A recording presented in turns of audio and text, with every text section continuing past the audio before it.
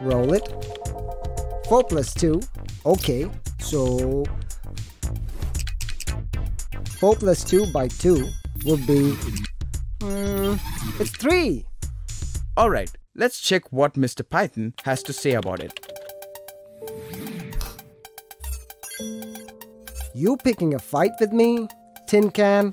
Yeah, right. Like it needs to fight a dummy like you. Ha! Very funny. How can I go wrong? I exactly did what the game said. I just added 4 and 2 to get 6.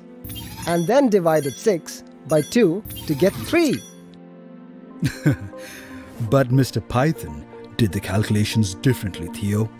First, it divided 2 with 2, which gave 1. And next, he added 4 with 1 to get 5. But how do we get to know if we need to divide or add first? It could create confusion, Zog. You're asking the right questions, Theo. To avoid confusion, Mr. Python follows an order for calculations, which has 2 or more operators. Come, let's figure out the order by doing a calculation. Whoa, whoa, whoa! That's just too much maths everywhere.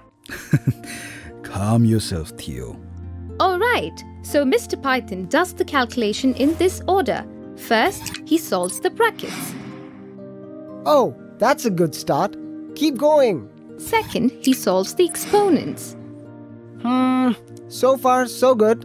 Next, he does the multiplication and division. Wait, so will Mr. Python multiply or divide first? Well, that depends on who comes first in the expression while moving from left to right. Like in this case, multiplication appears first, so Mr. Python will multiply first and then divide. Now, we have just addition and subtraction left.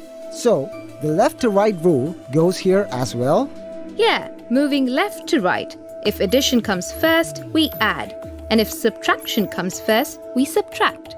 So here, Mr. Python will add first and then subtract. Of course, we add first and then subtract. Now that's Team BEMDAS for you. We follow this order to do any calculation.